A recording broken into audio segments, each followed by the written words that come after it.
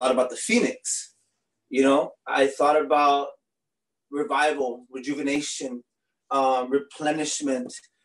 And what made me think of that was thinking about nutrition's role in the body. Like I've always been interested in nutrition and its role in the body, and like building like a fortitude of things like to fight against anything, you know. And I haven't always been like that. I don't always keep up with this stuff, but it's something that really matters to me and those I love, and especially when it comes to cancer specifically.